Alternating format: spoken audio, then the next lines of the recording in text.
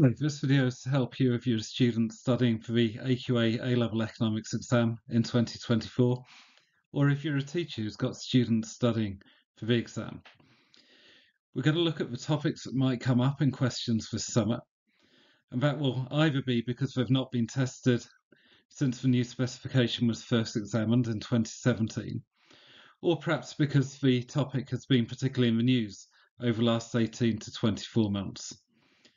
Now, before we get going, there's just one thing I need to say, and that's to remind you not to rely on question spotting as a means of success for the exam. You must study widely and broadly across the topics on the specification, especially as paper 3 is synoptic in nature. So let's turn our mind to what might come up on paper 1. Now, these aren't in any particular order, but having said that, top of the list probably is stuff about costs. So in the short run, diminishing returns, and in the long run, minimum efficient scale. That hasn't yet been tested on paper 1. So I really think its time's coming. And perhaps if they didn't go on the cost side, they could go on the revenue side instead. So looking at AR, MR, TR curves, why they're different for price makers, price takers, that would be a good area to look at. Demerit goods, they've not been on the paper since 2017, and they're particularly topical with smoking and vaping. So that's a tip. I could see a question coming in that area. And beyond that, you're really looking at backwaters of a specification that haven't yet been tested. So little areas like asymmetric information and immobility of resources as causes of market failure. They should be part of your revision. And there's been nothing on economic methodology yet, either, since the paper was first tested in 2017. And so something like explain why economics is considered as a social science for 15 marks. That's a question that many students would find difficult unless they're prepared for it in advance. Another topical area is nationalisation, especially in relation to the water industry, which has been a source of some controversy over the past couple of years. We then turn to labour markets, where we see that trade unions and strike action are topical areas. But also that wealth hasn't been tested on the paper since 2018. And so since we've had questions in recent past about distribution of income and poverty, perhaps turning to wealth is a particular area to look at. Turning to paper 2 macro, there are fewer areas which are yet to be tested, but a couple do stand out in the area of development economics, particularly the difference between economic growth and development, and perhaps evaluating the reasons why economic growth isn't always accompanied by improvements in development. Aid of the path to development is also an area which the examiners have not yet set a question on.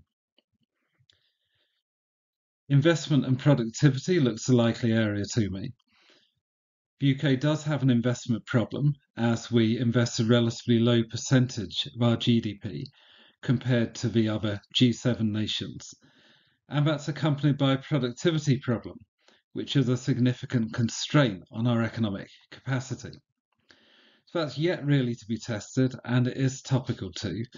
So that creates a winning combination, if you like, in terms of something that might come up on the paper. Unemployment is perhaps due for testing as well, hasn't been tested since 2017. So that could come up either on paper 2 or on paper 3. And it would make a great paper 3 question actually, because it could be accompanied by aspects of microeconomics as well. You're looking at particular sectors of the economy where there have been labour shortages in the last few years and where firms have struggled to recruit in order to sustain the growth of their businesses. Other topical areas, well, recession and supply side shocks. So the UK economy has suffered a number of shocks in recent years, perhaps most recently looking at the shocks provided by COVID, and also food and energy shortages and high prices of those things, partly associated with conflict in Ukraine. And we've had the UK economy teetering on the brink of recession in 2023 and technically going into recession in the last half of that year. So that would be a topical area that examiners could have a look at. Also have a look at trade deals, because the UK has been trying to, in the wake of Brexit, negotiate new trade deals with other countries, and the prospects for those trade deals and the possible economic effects of reaching trade deals with other countries. For example, the UK would love to reach a trade deal with the USA if it could, and that would be something that could be looked at in an exam question. Inflation, of course, and policy to control it has been very much to the forefront over the past couple of years. Inflation did reach over 11%, that's more than 5 times the Bank of England's target. And so possibly questions about how that might be tackled, whether monetary policy is an effective way of keeping inflation under control. You could easily see questions about that coming up on the paper. Economics Factory can help you prepare for your exams this summer.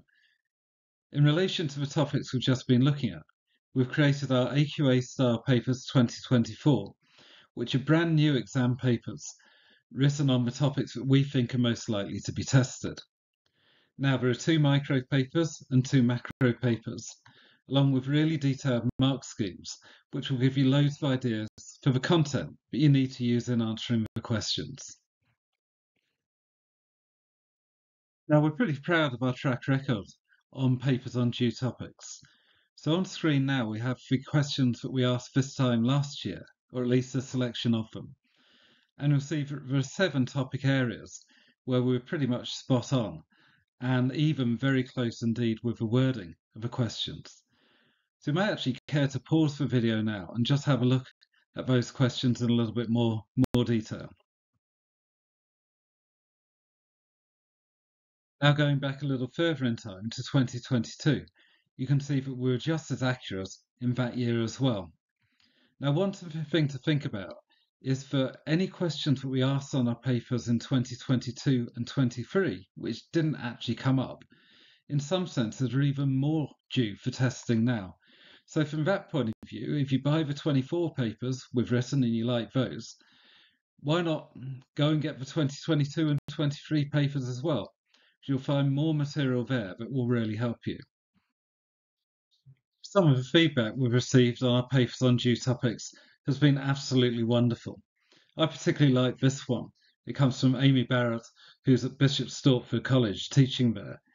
And she says the exam papers on due topics have been brilliant for the last 2 exam series, an incredibly useful resource, and one of the most valuable items that we purchase.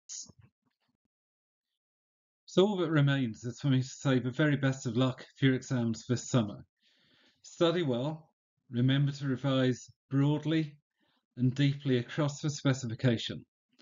Make sure when you go into that exam room that you're ready for whatever the examiners throw at you. Remember to practice writing under timed conditions as well, that's really important. And besides our papers on due topics, we've got a few other things at Economics Factory that can really help your preparations. Not least, these include a model answer to every current specification past paper question.